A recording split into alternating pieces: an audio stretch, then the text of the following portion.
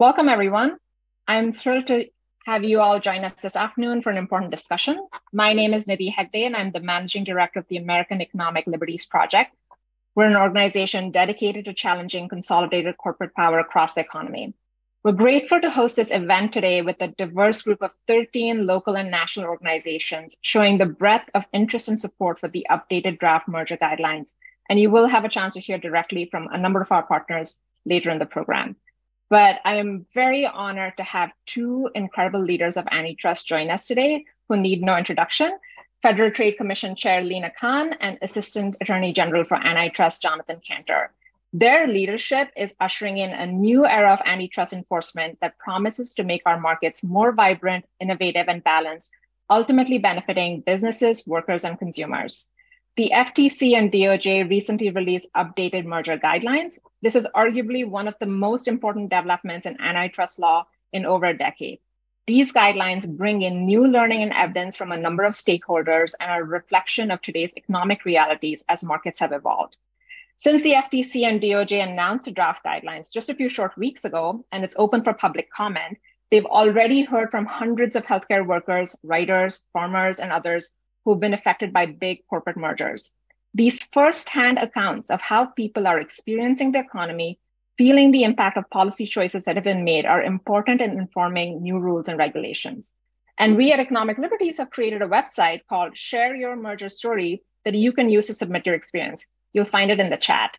So I've been reading these comments and I just want to highlight one that really stuck with me. It was from a nurse who described not only the harms that mergers had caused on her own industry through lower wages and forced retraining, fewer job options, but also how broader consolidation across airlines, the cell phone industry, and more has raised prices so high that it was now hard to make ends meet and just left her feeling powerless.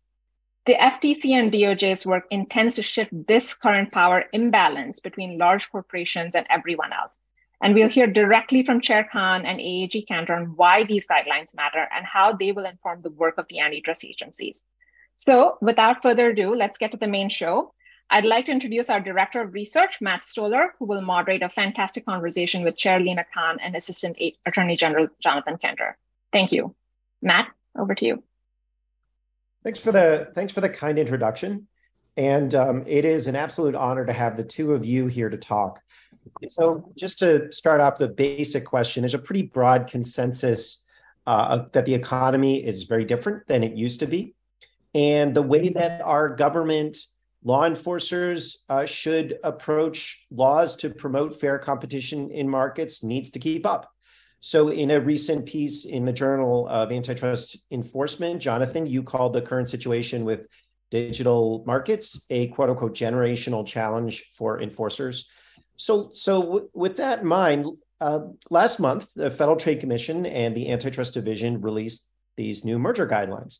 Wall Street, among lawyers who handle this area of law, there's a lot of excitement, anger, frustration, opportunity, everything in between. But can you explain in normal language, if you're a small business owner or worker, consumer, farmer, engineer, whatever you are, if you're not in the antitrust world, what are these new merger guidelines and why do they matter? So thanks so much, Matt and Nidhi for having us. I'm happy to kick it off, Jonathan. That's cool with you. We can just go back and forth.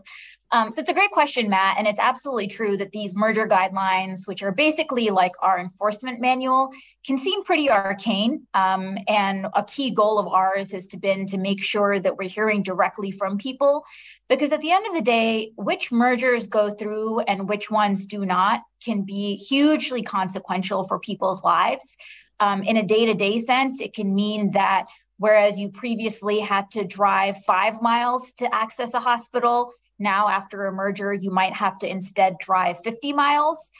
If you're a worker, it can mean that your new employer has more power over you, and so they can use that power to freeze your wages or make your schedule less predictable. If you're a business, it can mean that the supplier that used to offer you a competitive rate is now able to jack up prices. So at the end of the day, it has huge implications for people's lives because mergers are about what options exist in the marketplace and what types of choices you do or don't have.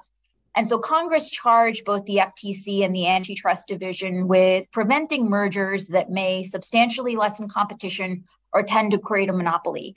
And so it's the job of our agencies to really be screening for the types of deals that they can have those negative effects, to make sure that we're having an economy and sets of markets that are characterized by open and fair competition so that everyday people can have choices in their day-to-day lives, be it as a customer, be it as a worker, or be it as a business. Yeah, that completely agree with everything Chair Khan said. I think there are two important aspects of this. First is what we're saying, and the second is how are we saying it. And so, as building on what Chair Khan said, competition today looks very different than it might have looked in 1950 or 1960. And so, how competition presents itself is going to be different today than it was in the past. And I think one of the challenges we've confronted in antitrust law is that we've often started our questions with very technical assumptions. Is the merger vertical or is the merger horizontal? But if you're a farmer, or if you're a small business owner, or if you're a large business owner who wants to get inputs at a good price, sometimes, one, you're not necessarily thinking in those terms. But two, today's markets are far more complex than they used to be. And competition can come from a lot of different ways and a lot of different forms. And so it's really important that we start our inquiry with an important question, which is, how does competition in this market work? What are the dimensions of competition? Is there competition for labor? Is there competition for a platform? Is there competition for privacy? All of these things are really important. We have to start with that foundational question. Once we understand how competition presents itself in a market, then we can explore whether the merger may substantially lessen that competition. But it's really important that we break free from some of these boxes or narrow, rigid structures that we've put ourselves in, but that the law doesn't necessarily require us to do. Second is how we're saying it. And one of the things I've heard a lot in my time as an antitrust practitioner, and certainly in this position, is that words matter and that words can be exclusionary. And so antitrust law has developed into often a very technical discipline that can be very difficult for people who don't have certain kinds of backgrounds to participate in, even when those people are affected by mergers, and even when they actually have a better understanding of their business than even the agencies. And so what we've tried to do is develop these guidelines so that they're accessible, so that you can look at the first 5 pages and say, okay, what are the issues I'm looking for? Of course, every inquiry is going to be more in depth. It's going to require specific investigation, but the antitrust is for the people, and it requires participation from people, not just inside the Beltway. And if we're going to invite that participation, we need to start breaking down the barriers by using language that is more participatory. Thanks. So I know you guys got a lot of comments from normal people when you were putting these guidelines together, but I want to ask just, so Chair Khan, you talked about this as sort of the guidebook for how you do enforcement. So could you walk us through how these guidelines could affect a merger? And I guess, I mean, you mentioned it briefly, but what is the authority, the legal authority that you actually have to address mergers? So Congress has passed a set of antitrust laws, each one of which talks about, issues relating to market power. The statute that most directly talks about mergers is the Clayton Act, and Section 7 of the Clayton Act prohibits mergers whose effect may be to substantially lessen competition or to tend to create a monopoly. So this is a clear directive from Congress. Congress made a decision to prioritize competition over consolidation.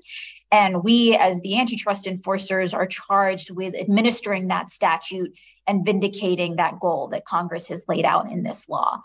Practically, what our guidelines do is lay out a whole set of ways that mergers could violate the Clayton Act.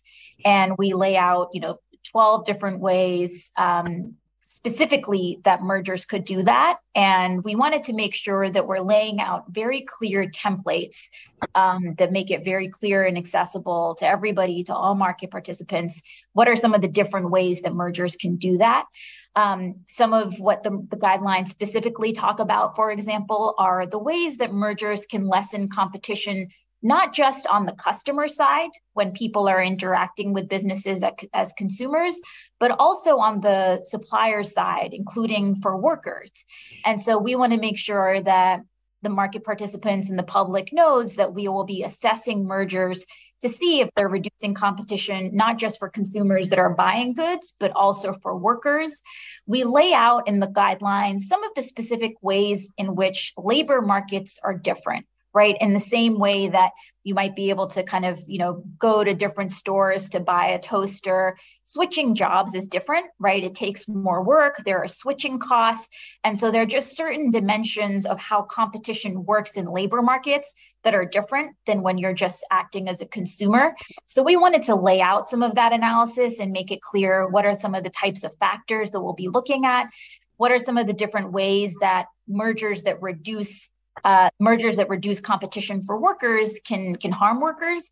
That can include the ability of an employer to reduce or freeze wages, but it can also include the power of the company to cut benefits, to make one's working schedule much less predictable. We got a whole set of comments from worker organizations and unions, and they noted that having some sense of predictability over one's schedule is really important as a worker. And one thing that they've seen is that after some of these mergers, that's a dimension of workplace quality that can really suffer. So we go through in some detail what are some of the different factors that we'll be looking at. In addition, another guideline specifically talks about serial acquisitions. And so this is when you might have a whole set of mergers, no single one of which may rise to the level of posing competition problems, but in the aggregate, these serial acquisitions can sometimes result in a wholesale roll-up of a particular market or a particular sector. So particularly in healthcare, for example, we've heard a lot about these types of roll-up strategies or serial acquisitions relating to physician practices or other types of services. And so we wanted to make sure that the public and market participants knew that we are going to be looking at some of these acquisitions in the aggregate, that we're not just limited and having to look at them one by one, because we want to make sure that we're not missing the forest for the trees. And again, that our analysis is matching the reality of how businesses are competing, rather than just relying on, two-dimensional models and theories that are not actually reflecting the reality of how the market is working. So those are just a couple of examples of specific areas that the guidelines touch on that we want to make sure is reflecting the realities of the economy today. So, Jonathan, just a question for you. I mean, it sounds like these guidelines are, and from a lot of the coverage that I've seen from CNBC and a lot of the lawyers, you guys are going to be stopping all mergers pretty much. Correct me if I'm wrong when I ask, like, how many mergers is this actually gonna affect? Yeah, so I think I want to be very clear about this. Our job is to enforce the law. We're law enforcers, and we only enforce the law and to block a merger when the merger violates the law. That's frankly somewhat rare, particularly if you think about all the mergers that occur on a yearly basis. It's a small fraction that get an investigation. We'll look at all, even smaller fraction that get deep investigation, even smaller fraction that get challenged. Our goal is to have a clear statement of our agency practice so that companies, one, understand how we go about doing our investigations, but two, the more transparency we can provide, the more we can avoid having to go to block mergers, because we're not getting mergers that propose to us that are problematic. And so I think a lot of the hysteria is perhaps overblown. We are not blocking every merger. We can't. We only block the ones that violate the law. And the Supreme Court, Congress have laid out how the law should be applied. And that's our job, is to do that faithfully and to do it when we believe it's in the best interest of vindicating the rights of the public. So then a small fraction of mergers get investigated, a smaller fraction get investigated even further, and an even smaller number get challenged. Absolutely, thousands of filings a year. I don't think there's certainly not thousands of challenges. I think one of the things that we've observed is that over the last 2 years, as the administration has continued to enforce the law, that there are fewer problematic mergers that are coming to us in the first place, and that's a win-win. It's the best case scenario where the problematic mergers aren't coming to us at all. Now, I wish I could say that we've eliminated those mergers entirely. We haven't, but we are here to make sure that we're enforcing the law effectively. But to go back to the first part of our conversation today, we need to enforce it in light of market realities. And so today's market realities present differently than in the past. We've learned a lot, and competition today is comes in lots of different forms and sizes. And so we need to understand that and make sure that we're addressing the root cause of a problem. Okay, so a lot of people sort of put these merger guidelines on the political leadership of the agency, but these were really the full agency were putting these guidelines together. You got a lot of comments. So how important are public comments in this process? How did your agencies understand them? How did they incorporate them into the new guidelines? And then can people still offer their thoughts on the draft guidelines that you've put out? Thanks for asking the question, Matt. So you're absolutely right. We received thousands and thousands of public comments. Those were incredibly important to us. We went through each of them, and our staff read all of them very closely to make sure that we were understanding directly what the public's experience had been of mergers and acquisitions. The AAG and I also did a series of listening sessions with market participants from across the country. So we heard from people who work in healthcare. We heard from farmers and others who work in food and agriculture. We heard from people who work in the entertainment industry, from people who work in all sorts of sectors. Again, because we want to make sure that we are acknowledging that we as enforcers in DC can have blind spots.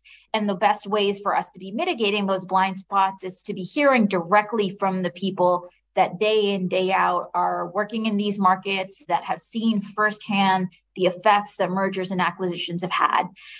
So we wanted to make sure we were having a very robust process for public input and public participation.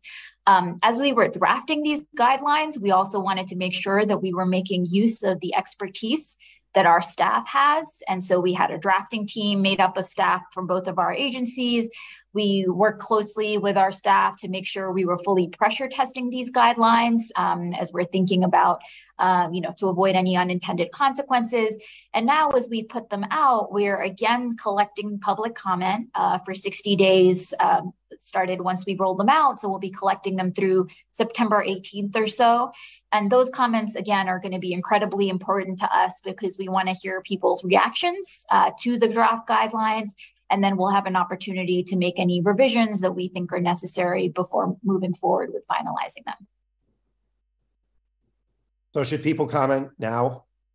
Yes, absolutely. Okay. And Jonathan? Yeah, absolutely. So it's a vital part of the process. As Chair Khan indicated, we can't enforce law effectively unless we understand how it affects people, how it affects citizens, how it affects businesses, how it affects competitors, how it affects workers. And so if we're not asking and we're not listening to the broader public, then we're not doing our jobs appropriately, because it's really important for us that we understand the real world implications of mergers. And so that's a really important part of that. Also, as Chair Khan indicated, we spent a lot of time not just listening to our staff, but including them in the drafting process, understanding what is a fair representation of current agency practice. What are the areas of the law that we need to enforce effectively, and develop tools and toolkits and guidelines to help ensure that we are, again, accurately reflecting market realities. And so This draft is the end product of a lot of work from a lot of people, by a lot of people, with input from a lot of people. But it's also just a draft, and the comment period is essential. We are already receiving a lot of really great comments. We're already reading them, and they're raising opportunities for us to make improvements and adjustments. And so not only are we listening, we're listening attentively, and the voice of public comments matter. And we're not just looking at the public comments that come in from a corporation or law firm. We're reading the comments that come in from citizens, people who are directly affected by concentration, and they are moving, inspiring, and thought-provoking. Okay, so this is a long process. You guys have been working on this for years now. I was in the Biden administration executive order in July 2021, and part of the reason it takes a long time is because it's really important. You don't just make these changes on a dime. But can you give us a sense of where in the process we are in terms of getting these guidelines finalized? And do you have a rough timeline as to when they will be finalized and when they will go into effect? Well, look, we're acting with a lot of urgency because we recognize that this is an important document, but that importance also means that we need to take care to get it exactly right. So we're going to be collecting public comments through September 18th. We're going to go through a rigorous process to make sure we're fully absorbing and digesting all of that input and feedback. And then we'll be moving, thoughtfully and carefully, but also with urgency to finalize these as soon as we can. So the Biden administration has centered its strategy in a number of areas on industrial policy, reshoring manufacturing of semiconductors, batteries, electric vehicles. It's also gotten into artificial intelligence, as well as trying to address healthcare costs, a whole range of areas where they're trying to think about political economy in a different way, sort of updating priors. How do these merger guidelines and fair competition more broadly affect and work in this overall policy agenda? Yeah, so it's, I think it's important to start with the foundation, which is antitrust is a matter of law enforcement. And so Congress writes laws, we enforce the laws, and courts interpret the law. And, first and foremost, our job is to make sure that we are doing so in a way that's faithful to the statute and faithful to the statute as interpreted by courts. And Congress made a very important value judgment, which is that competition is important. That competition is not only something that matters to our industrial policy, but Congress was quite clear that it matters to our freedom. And so it created antitrust laws, starting with the Sherman Act and then the Clayton Act, which has now been updated multiple times. And it's important for us to enforce those laws to protect competition, the competitive process, so that we can get all the benefits that flow from that. I think there's broad-ranging recognition that competition benefits workers. If there's competition, you get a better salary, you get better benefits.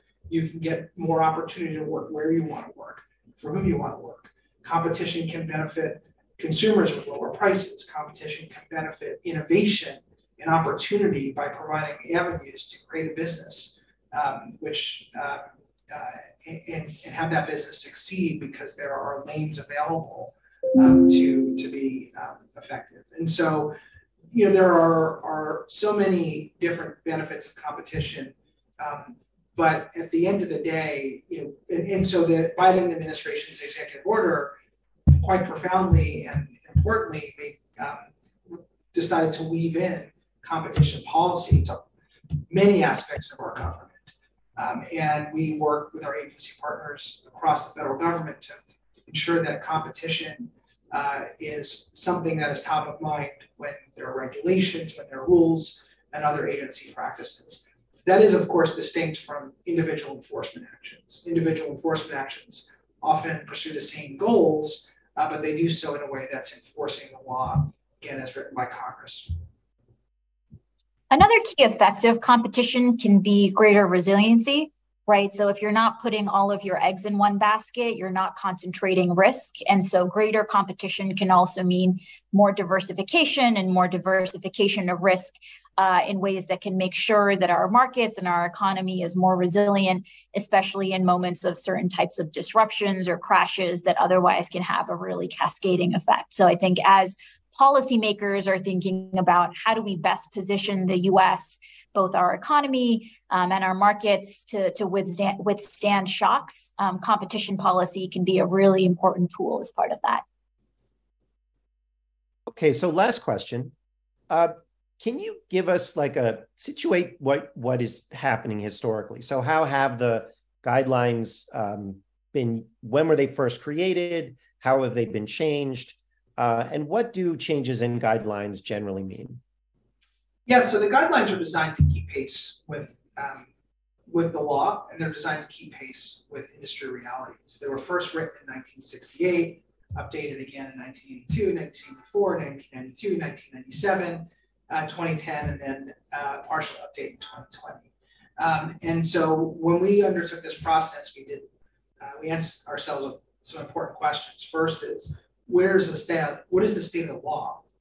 And make sure that we build our guidelines around, because it's a document that gives us a framework for how we investigate and ultimately helps guide law enforcement. It's important to stay rooted in the law. And then it's important to stay rooted in economic realities. And so again, if we think about how markets function today with platforms, data, how workers are affected and by concentration, we've learned a lot and we've seen a lot. And so it's important that we write the guidelines in a way that actually gives us a blueprint to be effective in our enforcement. That's the challenge, and there have been periodic updates, and this is another one. And we think one that is faithful to the law and market realities. Well, thank you so much for joining us. I would love to hand us off to my colleague, Morgan Harper, who is our Director of Policy and Advocacy. Thank you so much for what you do and for the amazing work and inspirational leadership that you've offered for the last several years. Thank you. Well, thank you. Thank you so much, Matt. And thank you again to Assistant AG Kanter and Chair Khan for joining us and providing some of that background on this merger guidelines process. So we're turning to our next phase of the program, which will feature remarks from lots of our partners, though not all. We have so many great partners who have been part of this event, but a subset of them will be providing their views on the impacts of some of the mergers that they're seeing among the constituencies that they represent and serve, and then also their initial thoughts on these guidelines. Because as we heard in the discussion that just happened, there really is the intention for this updating in the merger guidelines process to reflect the whole suite of experiences that are happening across the country by workers, businesses, and all of us as consumers. So with that, we'll get right to it. We have a lot of speakers, but they are all great, so hang on. But first, we're going to start with Grace Garcia, who is a Vons employee and a member of UFCW Local 770. Grace? Hi. Good afternoon, everyone. My name is Grace Garcia, an essential grocery store worker at Vons in Glendale, California, and a proud UFCW 770 member with 32 years of service in the grocery industry. I support the U.S. Department of Justice and the FTC proposed updated merger guidelines to more accurately reflect the reality that workers and consumers face when these multi-billion-dollar deals happen. I would like to talk about all the hardships that me and my coworkers went through because of the Albertsons and Safeway merger in 2015. In fact, 8 years ago, I experienced firsthand the pain of losing my job. This experience did not only affect me, but it also affected my children and family. Thousands of workers across the country were laid off at the time due to the company's poor plan and execution of the merger, which led to about 150 divested stores. Many of them shut down. I personally didn't have a job for 3 months, and losing my job was extremely difficult for me and my family. The uncertainty of not knowing what was going to happen next was very stressful, and I didn't know how I was going to pay my rent and feed my children as a single mother. I was only able to pull through these challenging times with the support of my family. My mom and my sister helped me throughout financially, but other workers weren't so lucky. My many friends and coworkers could not find a job and struggled to put food on the table and pay rent. Some lost their homes and others had their cars repossessed. Many of them had to take temporary odd jobs like cleaning houses to be able to survive. Consumers also suffered. When Hagen, the company that purchased the divested stores, took over, the food prices went up. Customers just stopped shopping at the store because they just could not afford to buy their groceries. When I was finally able to find a job at Vons, I had to take a demotion and a pay cut. I went from making $18 an hour as a cashier to $15.75 working in their Starbucks kiosk. I definitely don't want to go through that struggle again, and I don't want to see customers struggling either. As many of my coworkers are unions and hundreds of other organizations and thousands of individuals have already commented in opposition of proposed mega merger of Albertsons and Kroger, I stand in solidarity that the opposition and appreciate the FTC's thoughtful review of the proposal under the current rules. Hope they reject the proposal. Back to the point of today's discussion and the future of our proposal mergers, I feel that the drafted updated guidelines will be even more powerful to have the government protect workers and consumers of the future. Thank you for working on the updated merger guidelines. Thank you. Thank you so much, Grace. As Chair Khan mentioned in some of her remarks, I think one of the focus areas on labor and having the voice of labor included in this consideration of updating the guidelines is so important, and we're so grateful to have UFCW as part of our presentation today. Next, we will turn to Joe Van Wy from Farm Action. Thank you, Morgan, and the rest of the team at AALP for hosting today's rally. My name is Joe Van Wy, Policy and Outreach Director at Farm Action. We work to revitalize our nation's rural communities, restoring competition and dismantling monopoly power across America's food system. First, I would like to thank Chair Lena Khan and Assistant Attorney General Jonathan Kanter for publishing these new merger guidelines and delivering on the promises of President Biden's executive order to reinvigorate antitrust enforcement and hold corporate bad actors accountable. For decades, our enforcers have been asleep at the wheel. We have been forced to sit by and watch as the largest agrochemical companies, grocery chains, and meat packers carried out scores of clearly anti-competitive acquisitions, scaling up their market power and then leveraging it to crush competitors and deprive hardworking farmers and ranchers of the fair value of their products.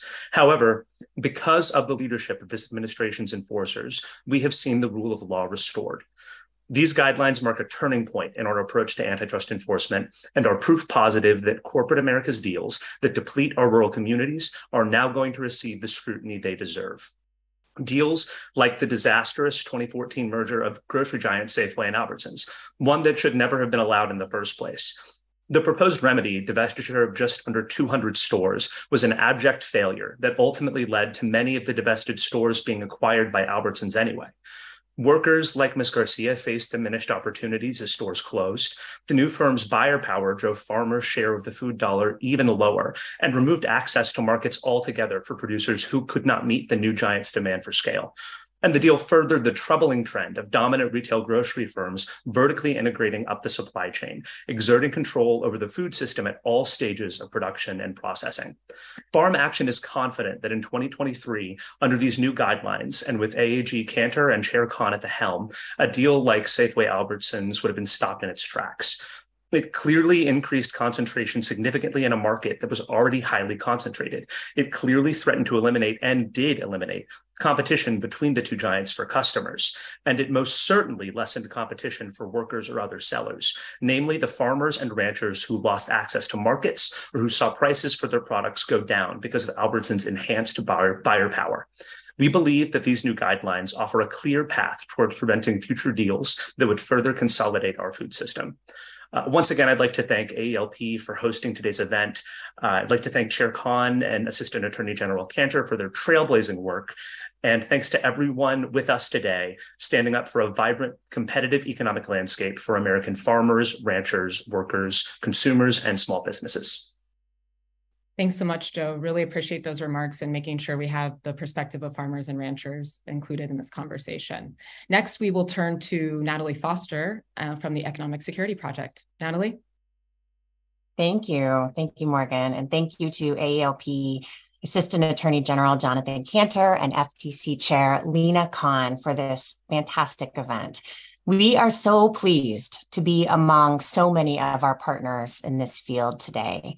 I'm Natalie Foster, the president and co-founder of Economic Security Project, an ideas advocacy organization that builds economic power for all Americans.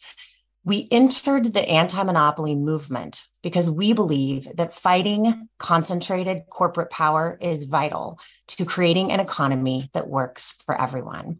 And that is why we were so excited to see the update of the merger guidelines, a proposal that marks the end of neoliberalism and the advent of Bidenomics.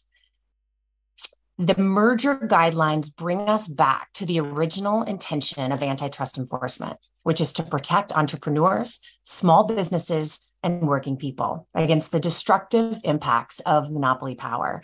These revised guidelines restore the government's role in making sure that markets are competitive and that they benefit the public.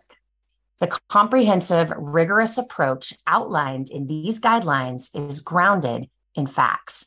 It reflects the latest empirical evidence of monopoly harms, including research that we've instigated and supported that have shown why we must promote policies that support fair competition. We need policies that challenge the increasingly aggressive strategies pursued by corporations to preserve their monopoly power. The FTC and the DOJ have listened to the anti-monopoly movement's call to action, and they're taking bold steps to restore fair and competitive markets. The proposed guidelines are part of a larger agenda that we have to advance.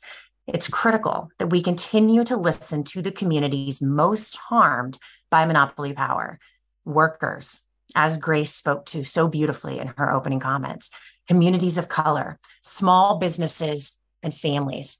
We have to develop policies that restore their agency in the marketplace, policies that are responsive to the fact that some communities are impacted more than other communities.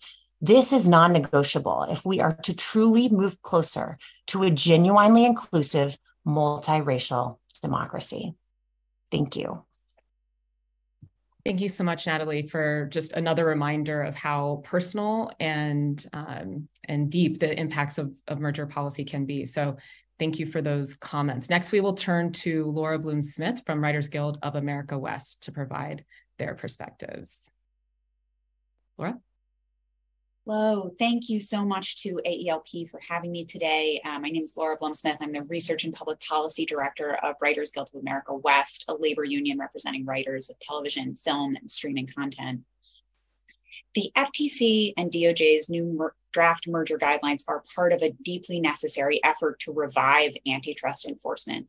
Compared with earlier guidelines, the new ones are much more skeptical of the idea that mergers are the natural way for companies to grow, and they focus more on the various ways that mergers hurt competition, including how mergers impact workers.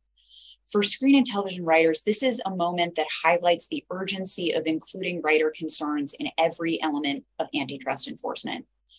Harmful mergers and attempts to monopolize markets are a recurring theme in the history of media and entertainment, and they are a key part of what led 11,500 writers to go on strike more than 100 days ago against their employers. Companies like Disney, Amazon, Netflix gained power through anti-competitive consolidation and vertical integration, and they've used their leverage to undervalue writers and writing, even as they make billions off of writers' work.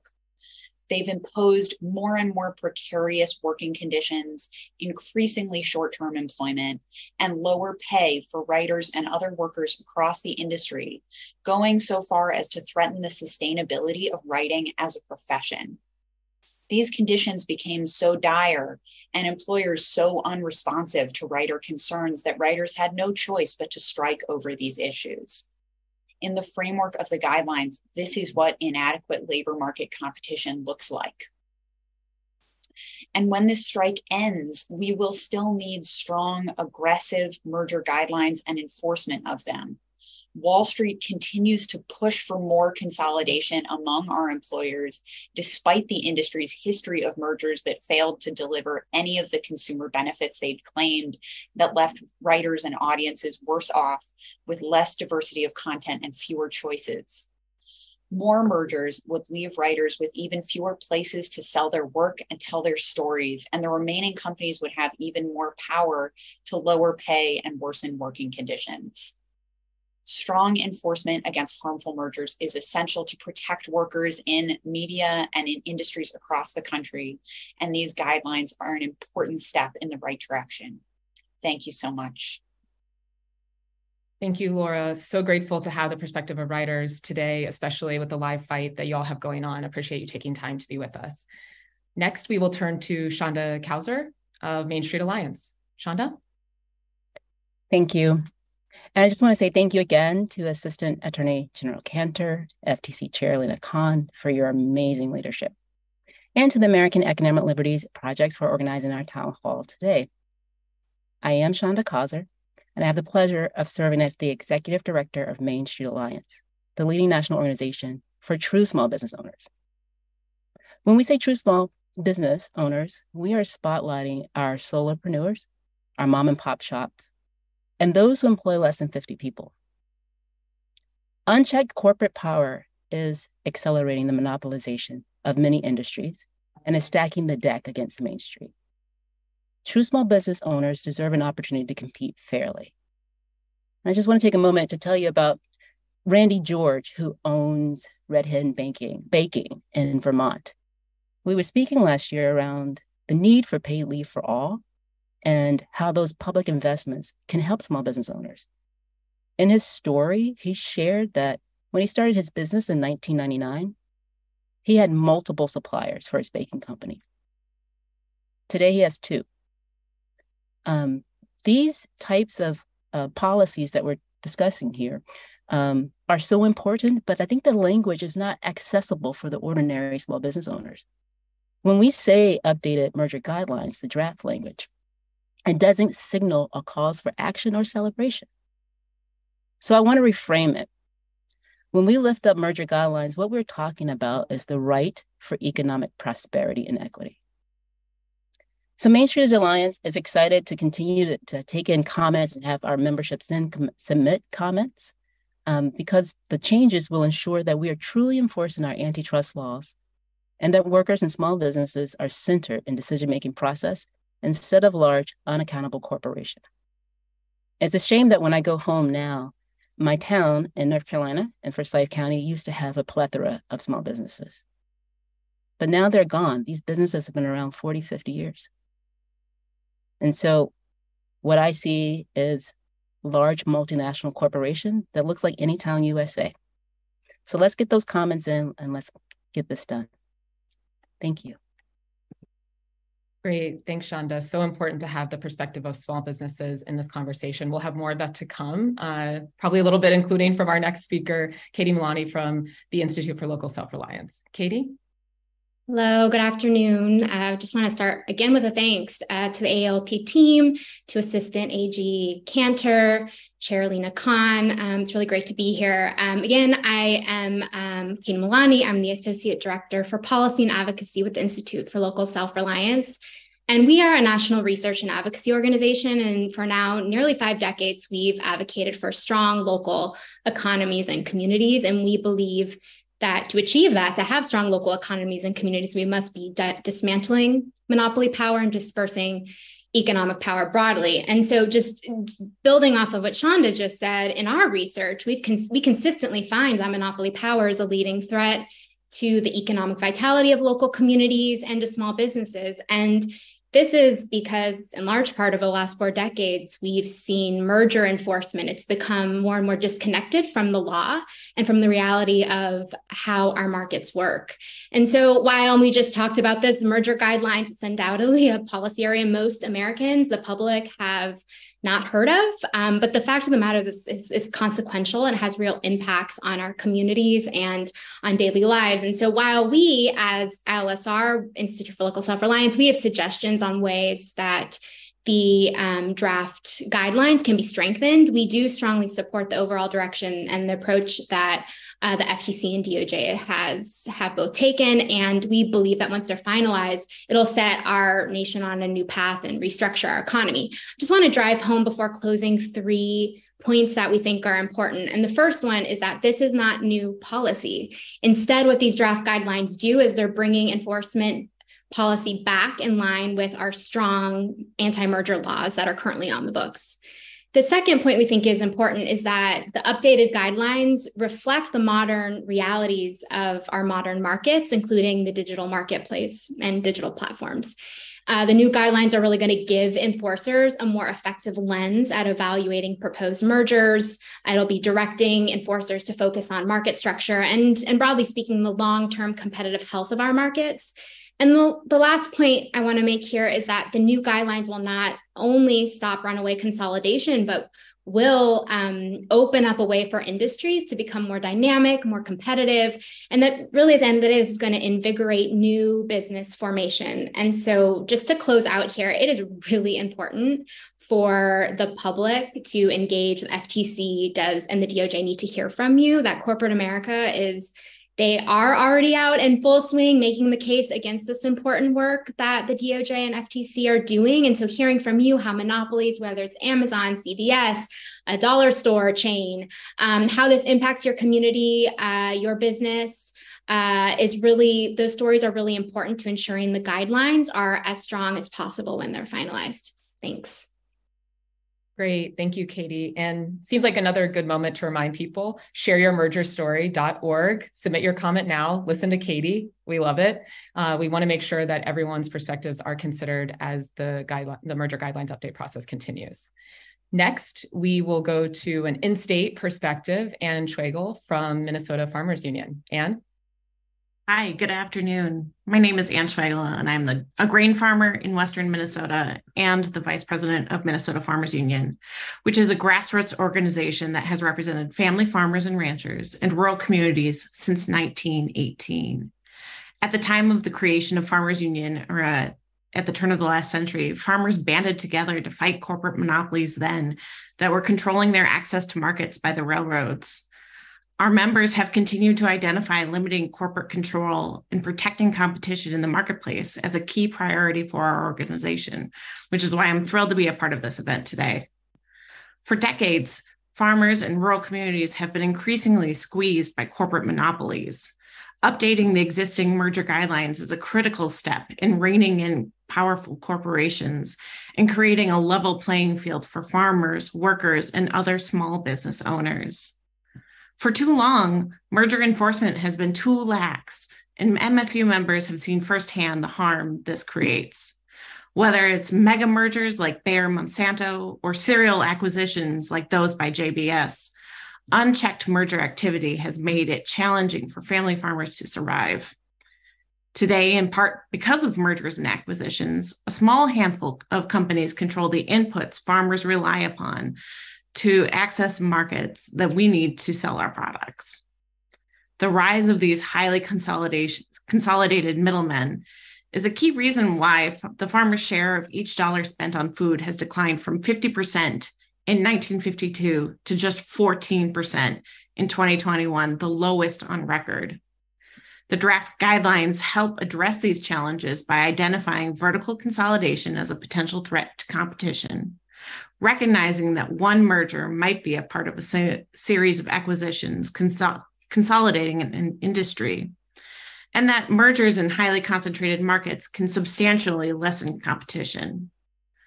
Farmers need to make their voices heard in this process so that antitrust enforcement agencies understand the conditions on the ground in rural communities and within agriculture. The agencies will receive plenty of feedback from attorneys and economists about these guidelines, but they need to hear directly from those of us on the front lines of our monopoly crisis who are suffering the harms of lax antitrust enforcement and the highly concentrated economy it has created. It is stories from farmers that lead our grassroots organization to prioritize this issue. And it is those same stories that can help enable antitrust enforcers to take the actions necessary to protect fair, open, and competitive markets. Thank you to the American Economic Liberties Project for inviting MFU to be a part of today's event. And thank you to the FTC, the DOJ, and the Biden administration for making aggressive antitrust enforcement a priority. Thank you, and so happy to have you. Know your time is very valuable as well, and appreciate you providing that perspective and pitching fellow farmers on participating in what can seem like a technocratic process, but we want as broad base of support and participation as possible. So thank you. Next, we will get back to the small business perspective with John Ahrensmeyer from Small Business Majority. John? Thank you, Morgan, and thanks to AALP for hosting this event. Also, thanks to Chair Khan and Assistant Secretary Kanter for their leadership. I'm the CEO of Small Business Majority. We're a small business advocacy organization. We have 90,000 small business owners and independent entrepreneurs in our nationwide network. We do three things: advocacy on a variety of issues, connecting under-resourced small businesses with critical resources, and continuous research on small business needs and attitudes. Following on Chanda and Katie's comments, I want to focus on why fair, non-monopolistic competition is essential to small businesses and why these proposed merger guidelines are so important to free and fair entrepreneurship. Small businesses alone do not themselves have sufficient market power to impact large businesses' behavior. So, small businesses depend on sufficient competition in larger markets to ensure competitive prices and fair business terms. For example, small businesses depend on key sales channels such as online platforms to market and sell their products and services. If these platforms are not competitive, they can charge excessive prices and impose onerous business terms, leaving small businesses with no alternatives. We see this play out on the biggest tech platforms such as Amazon, Facebook, and Google. Likewise, small businesses depend on critical supply chains to create products or support the service they're selling. If those suppliers are not operating in a competitive environment, they can charge excessive prices and impose onerous business terms, leaving small businesses with no alternatives. Indeed, the same logic applies to other components in the product distribution process, such as shipping and transportation. I just want to cite some research that we've done in this area. 57% of small businesses rely on tech platforms to sell their products and services. 90% of them are either directly impacted by their anti-monopolistic practices and or regard their predatory and competitive practices as an important issue. 80% say that large businesses have too much control over markets that allow them to take advantage of small businesses.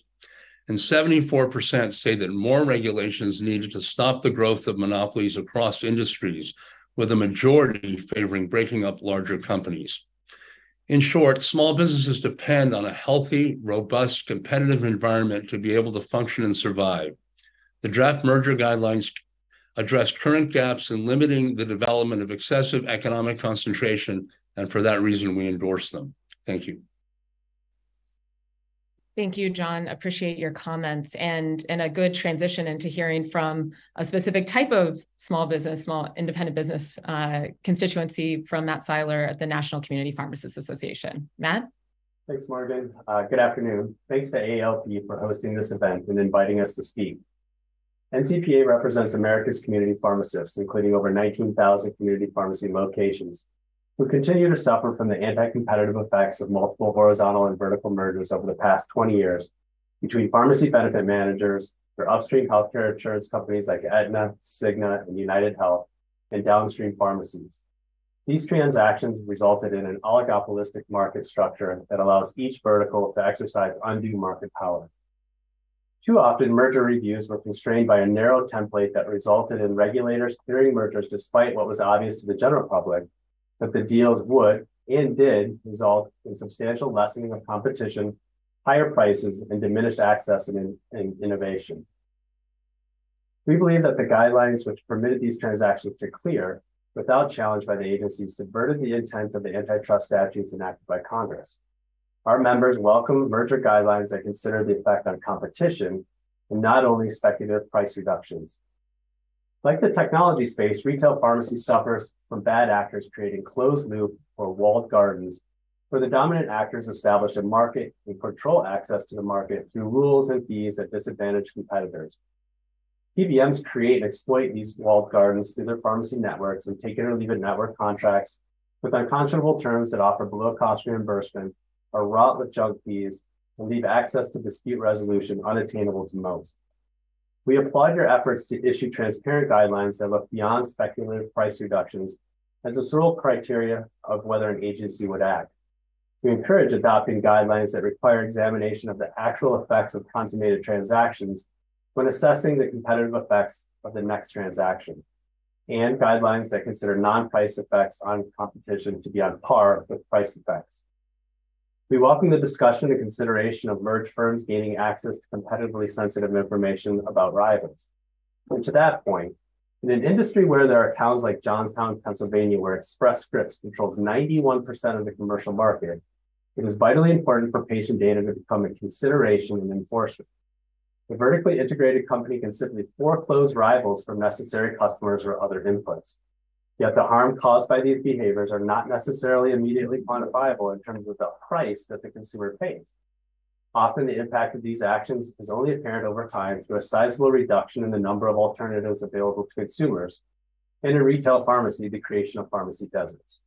In our industry, there is often a debate about the health of community pharmacies. NCPA believes the true answer to the question of the health of community pharmacies rests on whether the negative impacts of consolidation have led to an increase in pharmacy deserts. Therefore, NCPA encourages the agencies to further develop guidelines in consideration of non-price effects on consumers, as well as a more robust conversation about closed-loop barriers and monopoly power. Thank you. Thanks so much, Matt. All right, we are entering our home stretch of our illustrious panelists and partner list here. And next we have Ashley Woolheater from Open Markets Institute. Thanks so much, Morgan, AELP, as well as all of the really excellent groups represented on this call. The Open Markets Institute is a team of journalists, researchers, and advocates working to break the power of corporate monopolies in order to build a stronger democracy.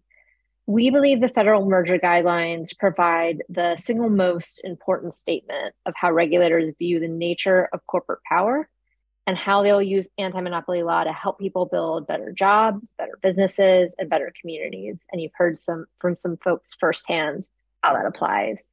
Open Markets has been calling for new merger guidelines for some time, and we eagerly welcome this first draft, which we described as a significant improvement over the current framework. The hard work by staff at DOJ and FTC to create the new set of guidelines demonstrates how serious the Biden administration is, as others have noted, about reining in the monopolies and restoring a more democratic system. We're so glad to have these allies. The new guidelines are a first real effort to rethink and restate the basic rules of competition since Ronald Reagan. It was those Reagan-era guidelines that first cleared the way for private corporations to concentrate economic power and control over the rest of us.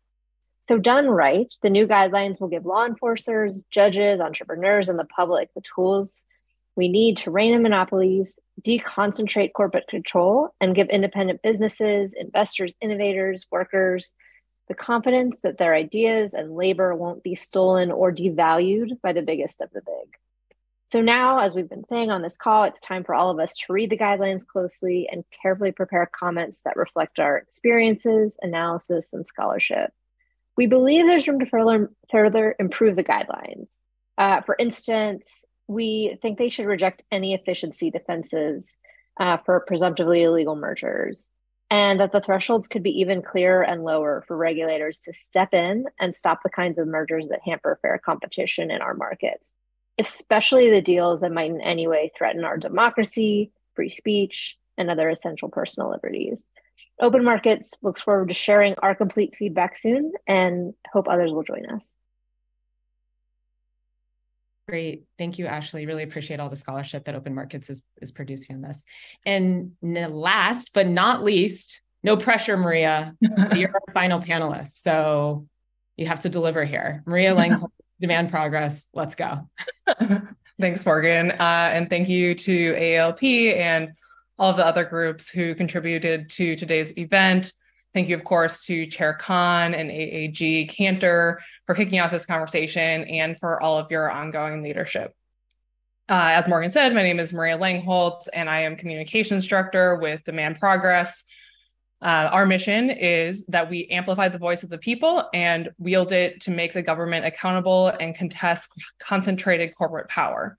That's exactly why we are mobilizing in support of the proposed merger guidelines and working with our allies to do the same. The speakers before me spoke directly to so many of the harms that we're seeing from corporate consolidation. We're seeing big tech companies getting bigger and bigger. We're seeing giant grocery stores trying to execute mega mergers, inevitably leading to even higher costs to meet our basic needs. Airlines are consolidating to charge higher prices for worse service, and media companies are merging to squeeze out independent journalism. These new guidelines are desperately needed to reflect the current reality of multi-billion-dollar corporate mega mergers. America's largest corporations are constantly engaging in monopolistic, anti-competitive practices. They price gouge consumers, trick people into paying huge fees, treat workers unfairly, and take advantage of small businesses.